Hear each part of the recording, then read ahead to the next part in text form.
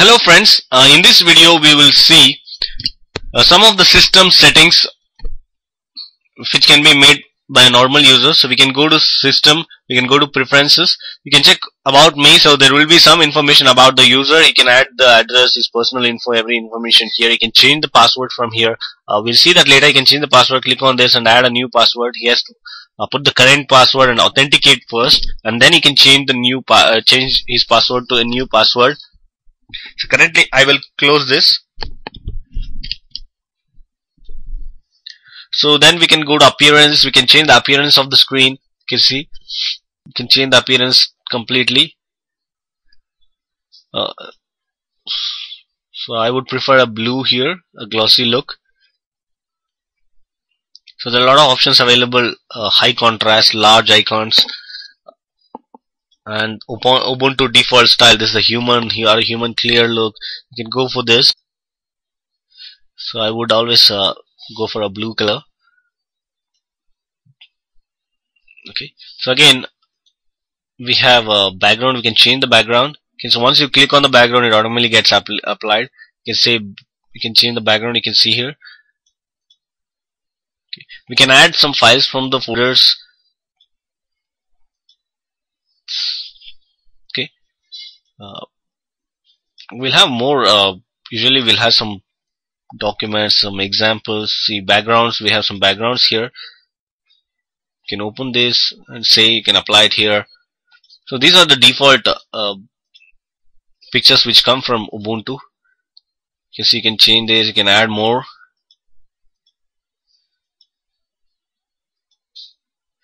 So this way we can add more pictures here. So I'd go for this. You can remove if you don't want. You can remove from the list. So it will not be deleted from the computer. It just removed from the list. Okay. You can have a background solid colors. Currently we are using complete screen. If you have something like centered, and put this on a centered.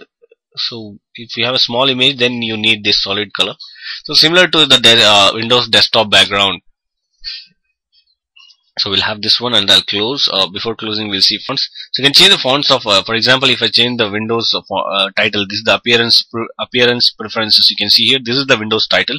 If I want to change the title, I can go for a different size, 16, and say okay. You can see here the appearance preferences changed. So I don't want this. I just revert it to 10. So this way we can change a lot of settings. Interface, you can have some icons if you want text below icons or text beside icons. It's on the screen. This will be visible when you have I'll open a home folder. You can see this better. Now you can see here we have icons. If we say text beside icons, you can see this icons only and text only. You can see here it's changing here. So I would prefer this one, text below items.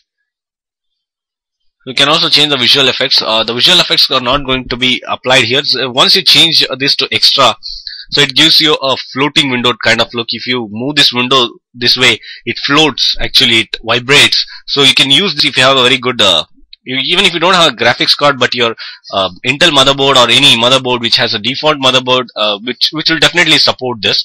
So my computer, I'm running it on a virtual machine, so it does not support a very good graphics card.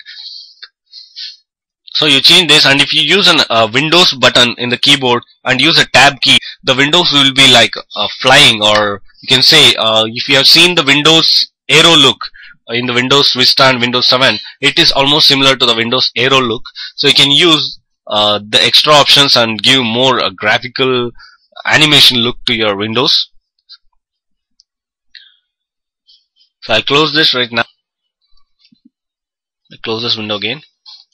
So we can go to assistive technologies. We have some assistive technologies, preferred applications, keyboard accessibility. You can change the key, how the keyboards should behave, keys should behave, accessibility, login. So there you need a password for this, administrative password for this. We'll close this. This is not much important for us right now. So we'll go to preferences. You can connect Bluetooth devices. Okay, you can say never display an icon, always this.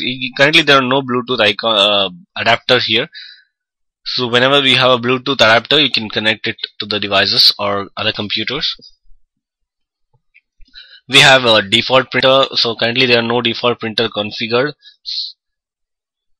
encryption, keyrings, keyboards, main menu, mouse. You can do some small settings here. Network configuration, you can make network configuration. Currently we have auto ETH0 is the Ethernet. You can have wireless, add a wireless network card to here. So currently we don't have this network card in the computer, so we cannot assign any. We don't see any card here. If we have a wireless card, it will be visible here. We have a wired card here. We have a mobile. If you want to connect any mobile broadband, for example, if you have an e-video card or a Tata Photon Plus, you can use this to connect your Tata Photon Plus. So there's one more way of command line. One more way how we can connect the e-video devices or 3G devices to the Linux. We'll see that later. We have VPN connection. We can make a DSL connection. If you have a DSL internet, you can use DSL internet. You can configure it. So we have a we can connect Palm OS devices. You can network proxy, power management. So if you want to give some power management, you can use this. If you are using it on a laptop, it would be very useful to do power management. So we have softwares. Okay, before going to administration, we'll see preferences. So you can have some preferred applications, remote desktop. You can change the screen resolution and screensaver. You see a lot of screensavers are available 3D. So very beautiful screensavers are available with the Ubuntu, floating Ubuntu.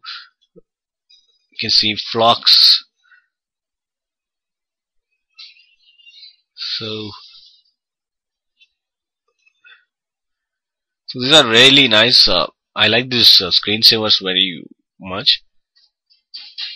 You can see Helios. A lot of screensavers are there. You can put if the system is idle for 10 minutes, you can activate the screensavers. You can activate for 2 minutes. So whatever you want. You can lock the screen once the screensaver is active. Then you need to use the password to log in again. You can go to power management and change the power management settings. Currently I'll close this. I will not use any of them. I'll use a blank screen or I'll use a blank screen. I'll say okay. I'll just give a long time. I don't want I'll give 2 hours. If it's 2 hours idle, then the screensaver should be on the screen. It should appear.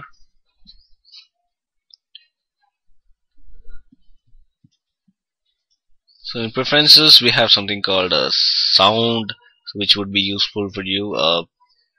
You can change the sound settings here.